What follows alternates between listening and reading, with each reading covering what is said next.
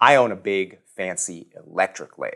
It'll handle bowls, platters, and any furniture part I want to make. So why did I build this old-style, foot-powered spring pole lathe? Am I trying to be all traditional and old-timey? No. If you go back about 150 years, human-powered lathes were the only lathes that existed. You had to build it yourself, and you had to power it with muscle.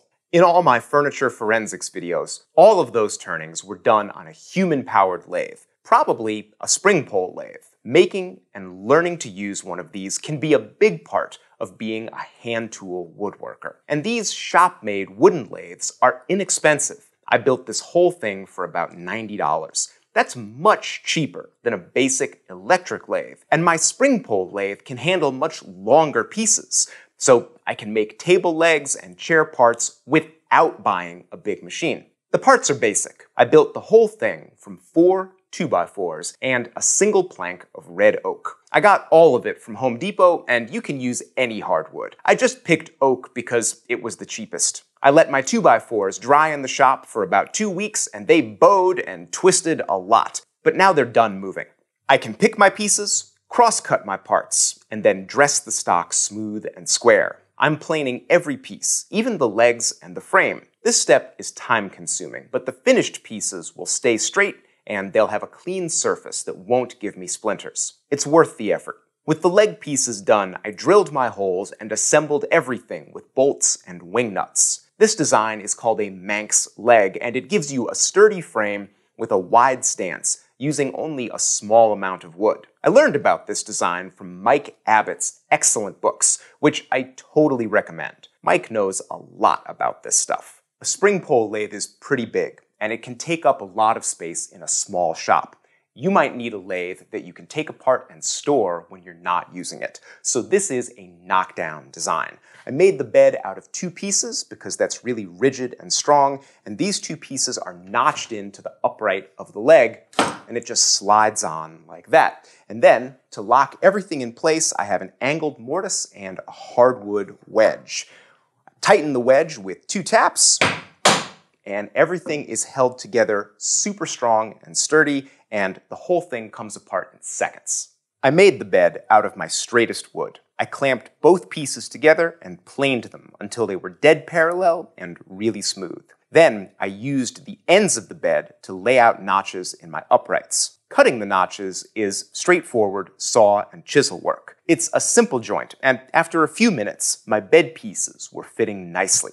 Fitting the bed to the frame was challenging, but everything was straight and square, so I made the 2 little spacer blocks and screwed them to the bed. Now the bed slides right onto the leg assembly, and all we need is the wedge that locks it in place. The wedge and the angled mortise seem difficult to cut, but they're pretty easy. I've got the leg location marked on the bed, and I've cut this paper template to a 1:7 ratio. That's a nice taper for a wedge. I'm going to move that template a little bit inside my leg location and then trace it. I'll make the mortise by drilling 2 holes, one straight down and one following the slope I traced into the wood. A little bit of chisel work finishes the sides, and the mortise is done. It's got round ends, but that's no problem. After I rip my wedges and clean up the faces, I'll use the plane to round over the corners of the wedge until it matches the radius of the mortise. After a bit of fine-tuning, the wedge slips right in, and a few taps tightens it up for a solid connection. After I've done this on both ends, I'm ready to start making the moving parts. The parts that hold your workpiece and allow it to turn are called poppets, and you need at least one poppet that moves back and forth on the bed. This movable poppet is a pretty complicated part. It needs to slide back and forth, it needs to lock in place, it needs an adjustable screw so you can loosen and tighten your workpiece, and it needs to hold your tool rest. That's a lot of stuff, and this could be a very difficult part to make, but I've got a bunch of tricks, including a simple laminated construction where we're just sandwiching together pieces of hardwood. All these parts are made from oak. I'm going to cut my plank into sections, then plane the inside faces for a smooth glue joint. I'm using my Compass Rose Ready Set planing stop with the nylon cover. This keeps my stock free on the bench top, but the cover keeps the teeth from marking my work. You can get the stop, along with the cover and stainless steel screws at compassrosetools.com. Once these pieces are prepped, I stick them together with blue tape and CA glue and do all of my layout with a square and a pencil. Doing it this way keeps both pieces identical, and I'll keep the pieces stuck together while I saw and chisel out my shape. Before we glue the poppet pieces together, we need to think about this screw. On a lot of lathes, this is a specialized part. It's either made by a blacksmith, or some people take a long piece of all thread and they heat it up with a torch and then kind of bend it into a crank shape. And no matter how you do it, that's a lot of work. I wanted a simple, cheap, off-the-shelf part, and I've got a great solution.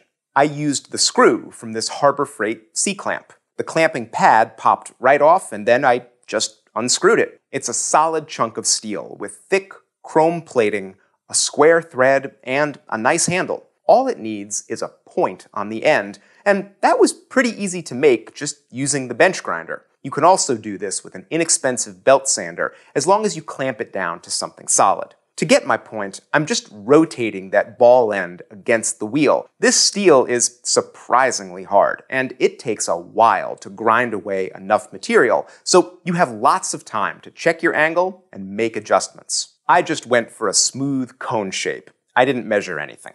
Once I had my point, I continued that taper up into the threaded section. Tapering those first few threads will make this much easier to screw into the wood. As a finishing touch, I'm going to use a triangular file to cut a couple of flutes into my tapered section. This is going to make my screw better at tapping threads into the wood poppet. The flutes will give the waste somewhere to go. A big challenge with this part is drilling a straight hole all the way through this 4.5-inch wide piece of wood. If you have a drill press, that's really easy, but it's more challenging for the hand tool woodworker. But don't worry, I have a couple of great tips that are going to make this really easy. To get that hole drilled straight, I'm going to lay out the screw location on the inside of my two pieces. Once I have a clear line to follow, I'll saw gently across it to create a shallow groove. I do this on both pieces, and when I glue them together, I get a pilot hole in exactly the right location. I also made two more pieces that I glue on the outside to complete the poppet. To turn my pilot hole into a full-sized hole, I just drill it out from both sides. I don't want to mess this up, so I start with a 1/8-inch drill bit and move up slowly, gradually widening the hole while keeping everything perfectly straight. My final hole is a full 1/2 inch, which is also the largest twist bit I own, so I was glad when this hole was big enough.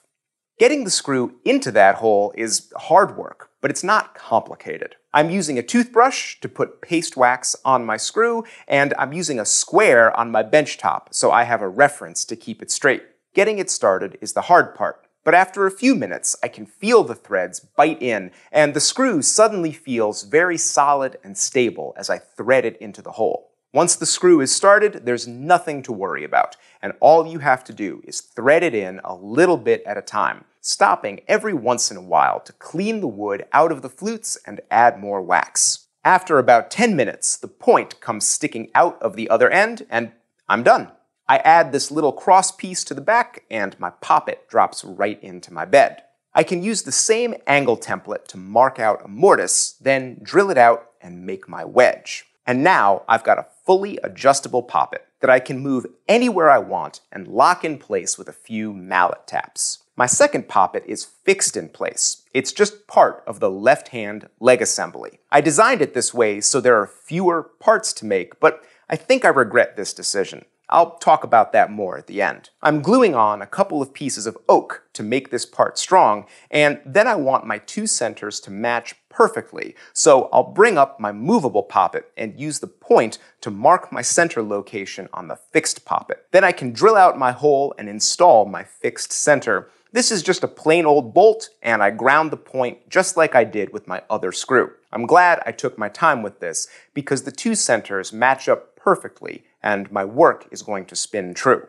The last part was a pair of adjustable tool rest holders. I attached these to the poppets with star knobs, and they let me hold different size tool rests, and get the tool rest further away from the work when I'm doing larger diameter pieces. They took a little time to make, but they work really well.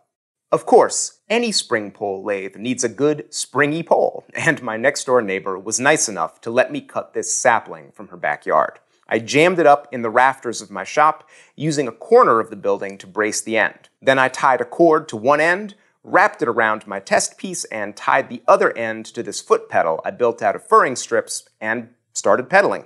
I've been working on this thing for a couple of weeks, and seeing it actually work is kind of a shock. So I grabbed a gouge and started turning, and I got the hang of it pretty fast. There's a rhythm to it where you push the tool in a little bit as you push down with your foot and then back off for the return stroke. It sounds hard, but it's not. But as I was testing it, I also figured out that my design has some problems. My tool rest shouldn't be square, and I fixed that a little later, but my tool is also too high and too far away from the work. As I tested it, I figured out that both my poppets are too wide, and they push my tool rest too far away. Unfortunately, this called for significant modification. I ended up sawing big pieces off the movable poppet and the fixed poppet. And if it looks like these cuts sucked, they did. They totally sucked. I ended up doing a significant redesign to both these parts, and then the lathe worked well. It's still a little jumpy in this shot because I've got too much tension from the pole, but it's cutting way more smoothly, and I can feel that the tool is at the correct height and distance from the work. It's been a long project, but I finally got it. After all that, my spring pole lathe actually works really well, but not well enough that I'm going to put plans out. I had to modify my design quite a bit. I had to cut parts off of it. I wish I had gone with 2 movable poppets, because that allows you to put the workpiece anywhere you want on the bed, and that flexibility is really useful in a spring pole lathe. It's funny, I always tell people the first time you build something, don't get fancy with it. Don't try to innovate. Build the most basic, time-tested design you can. Learn from it, and then innovate later on. And I didn't follow my own advice. I've never built a spring pole lathe before, and I tried to go directly to a fancier, more advanced version, and it didn't work out. Who could have predicted that? But now I've got one. I can practice with it, I can learn how to use it, and I'm hoping to come back to you down the road with the thing I was really hoping for. A simple, inexpensive, knockdown lathe that anybody can build and get into turning on a budget without making a bunch of noise, without having to buy a bunch of stuff. The spring pole lathe is a great way to start turning. You can make all kinds of furniture components on it. Now, a lot of people are going to ask, Rex, why didn't you build a treadle lathe with a flywheel? Didn't you want that continuous motion, not this back and forth nonsense? And the answer is no, not really. I have used a bunch of those at museums and reenactment shops, and I've never been very impressed with them. And some people who run those old wood shops have told me privately, yeah, those treadle lathes, they don't work very well. Spring pole lathes surprisingly work better. Treadle lathes are also much more difficult to build. Spring pole lathes are much simpler. That back and forth reciprocal motion, that seems like a problem, but it's not. You get used to it very quickly. And this pedal attached directly to the workpiece is like direct drive. When you push down, you put a lot of force right into the part that you're turning. It's surprisingly powerful. So if you're getting into hand tool traditional turning, I really think the spring pole lathe is the way to go. And as I was working on this, I did a whole build thread on the discussion forum of my Patreon page. I showed people everything as it was going and all the roadblocks, and I made little behind-the-scenes videos. My patrons have been following this project for weeks, and it sparked all kinds of amazing discussion because we have a great community. If you've been thinking about becoming part of that community, now is the time. We always need new members. Your support makes stuff like this possible. I don't have sponsors. I don't read ads. I don't take free stuff. Patreon and the support of my patrons makes these projects a reality. And I appreciate it more than I can say. Patreon.com/Rex Krueger. You get a pile of stuff for only $5 a month. Anyway, this project was incredibly fun. I look forward to using it and doing some projects with it, and I will keep telling you more about it. I'm going to keep you updated. So, thanks for watching.